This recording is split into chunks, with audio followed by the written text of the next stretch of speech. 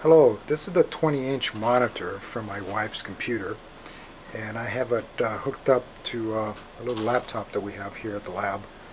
And the monitor started exhibiting this problem here. It goes on and off like that, and there's a slight sound coming off the speakers there.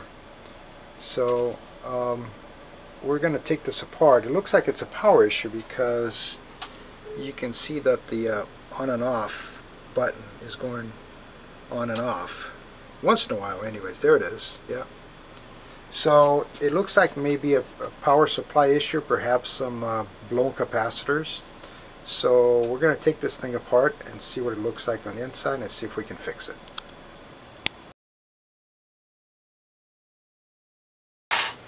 Okay, so we're going to start taking this thing apart. This one first, right? There's 4 screws that hold the pedestal, so we're going to take that off first.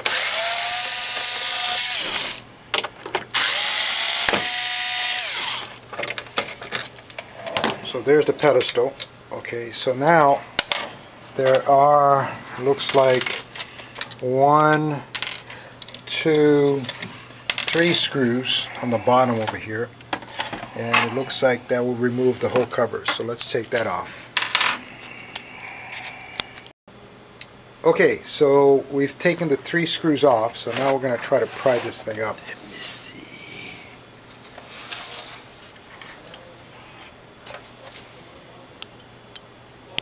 Okay, so just as we expected, you take out the 3 screws here, then with the screwdriver, you pop it.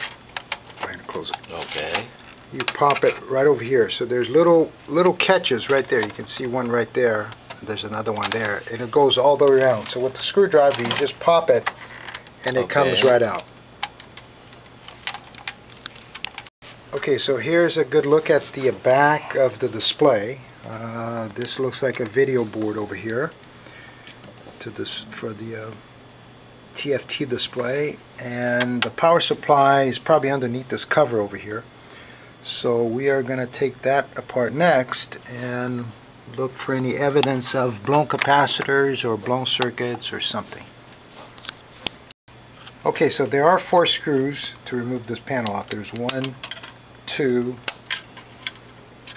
3, and 4 over here. And now we have to pop off these connectors, and there it is. So one of them came off. You just use a pair of tweezers and you kind of pry them off. So there's one here, there's another one here. Another one here. And there's some foil that's used for EME purposes to block the emissions from coming out. So there was one big piece right here we had to remove, and these 2 can stay in place. Actually, they probably don't. Next connector out. Okay, and we're going to take that cover off next. Okay, so it turns out that we do indeed have to remove those 2 foils. One of them was right here, the other one was right there, because there are 4 additional connectors that we have to pop off as well. Okay, so we've removed that piece, but now there's one more connector underneath here. So once again, we're going to use the tweezers to pull that guy off. Let me see. Okay, use the tweezer too.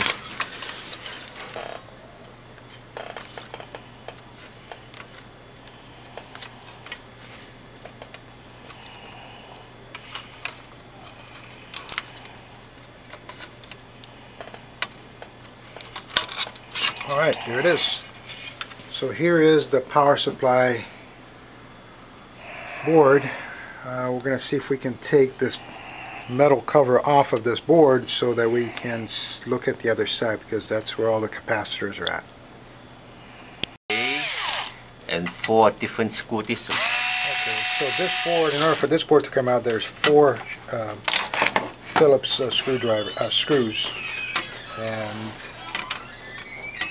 let's see what it looks like. And this one too, okay. The other board also has 4 Phillips.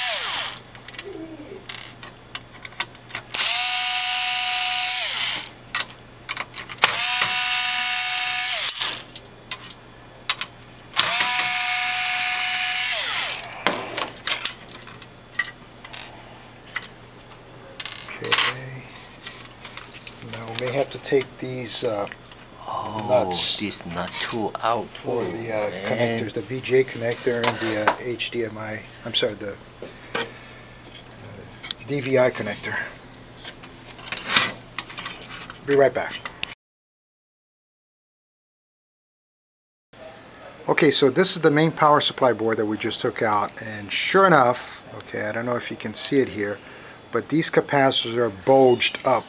There's one here, 2, 3, and 4.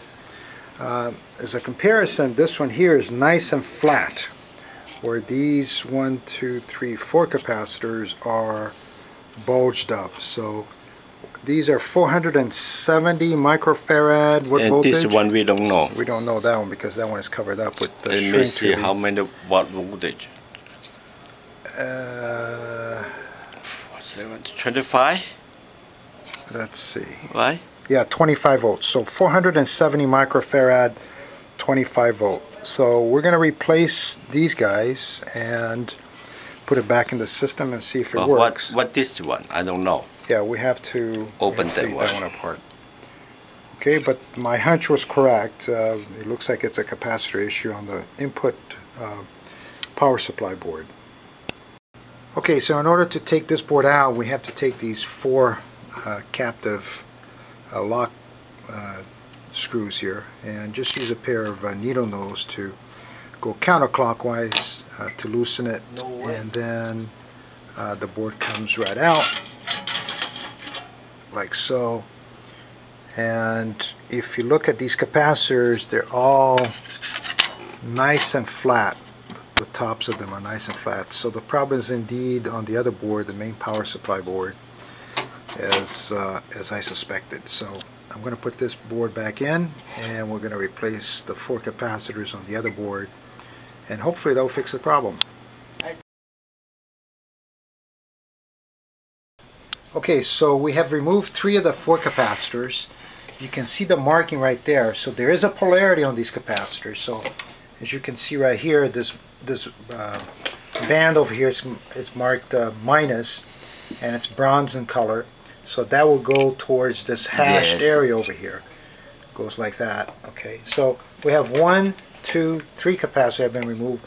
This last one is 330 microfarad, which I don't happen to have here in my lab. So we're going to put a 470 in there. Usually you can put in the same value or larger, and as long as the voltage matches, again, if it exceeds, this is 25 volt, the original ones, we're going to put a 35 volt capacitor in there. That should do it. Okay. Okay, just to remind everybody, you will need one of these solder suckers. Okay. And you're going to need, of course, a soldering iron like that. And there's the second capacitors being installed right now. And you're going to trim the leads afterwards. Okay, and on to the next capacitors we go.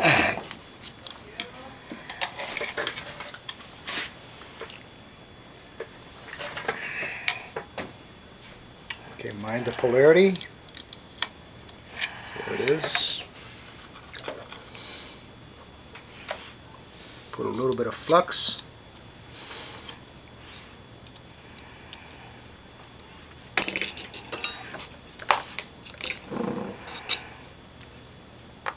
A little bit of solder on the tip, and the flux should suck that solder right up. That's all there is to it.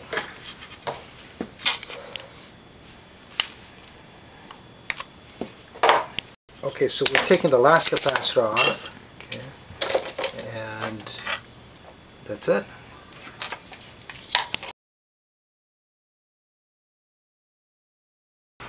Okay, so here's the board after we replaced the 1, 2, 3, 4 capacitors, and as you remember, this last capacitor had some heat shrink tubing around it, so we replaced it with the new piece here.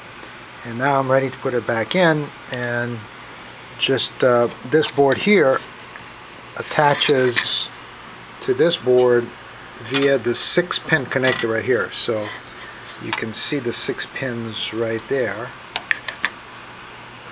So you have to kind of slide it in from the side a little bit and plug it in like so, and then it just sits flush on its mount. Then what we have to do is put the 4 screws back in, and this unit is ready to go back in. Okay, so now we're ready to put the assembly back onto the board. So that means we have to connect all the connectors back up. This connector here is very important. There's a key right here in one of the pins, and if you look at the board, there's a missing pin. Okay, so that key goes to that missing pin basically. And you just press it in place. That's okay. it. And then we're going to do the same thing for the other connectors.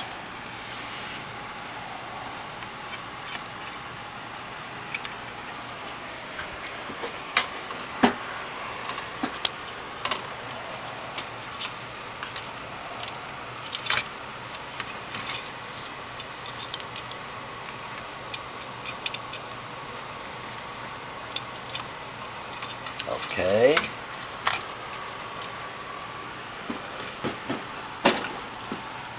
Okay, so as I remember, the pink goes on the right side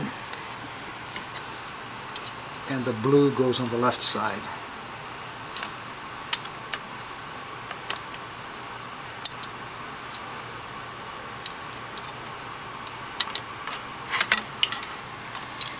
Did one same thing, right? Yeah.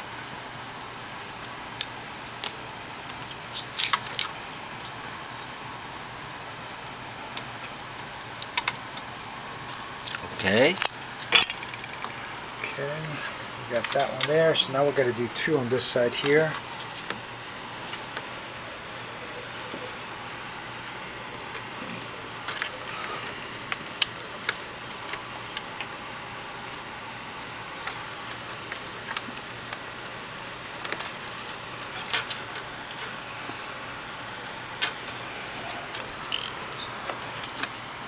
Okay. Okay, so everything is in. So now we can screw this unit down, and then we're going to put some copper foil tape in the same spots as this aluminum tape came out of. So we're going to maintain the E&Me integrity. Okay, so here is the power supply board and video board assembly back in. All the connectors have been installed. There's 1, 2, 3, 4, and 5, and this unit is screwed down. So now we're ready to put the back cover on. Okay, so the last bit that we have to do here is we have to put this copper foil tape in the same location that it came out of. Okay, and, like that? Yeah. Yeah, cool. Yeah, that's it.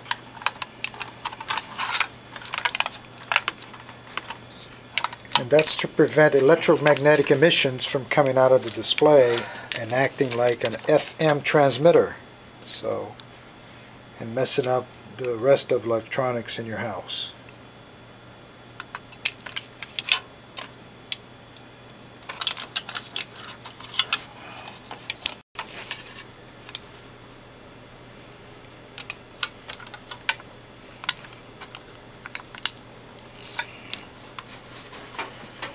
Okay.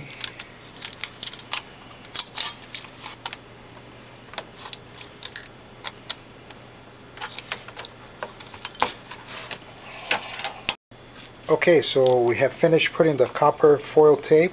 There's 1, 2, 3, and 4 spots, and now we're ready to put the cover, the back cover back on. And it just goes in the same way that it came off. It just snaps into place, and then there's the 3 screws.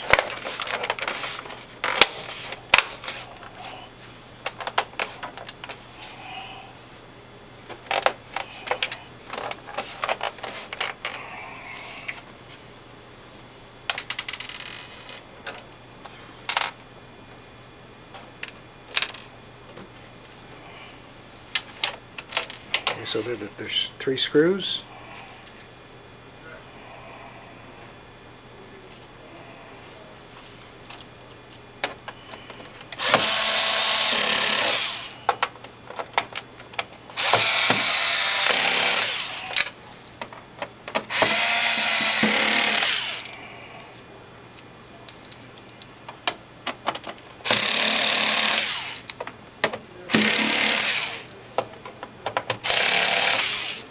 Okay, and then we can put the pedestal back on, and we're gonna hook it up and test it out.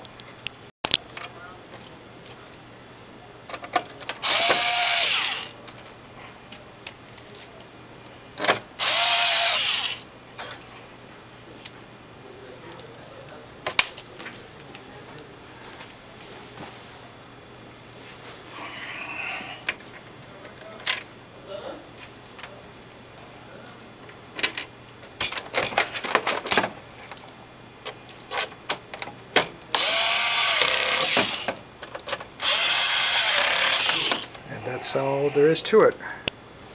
And there it is, fully functional. And basically all it was is those 4 capacitors, and they tend to do that after a while, so it's not unexpected. But as you can see, it was probably about 15 minutes worth of time to take it apart and put it back in. And the cost of those capacitors are like 20 cents a piece. So you can get them at Radio Shack or any other electronic parts supply store. So that's about it. The job done.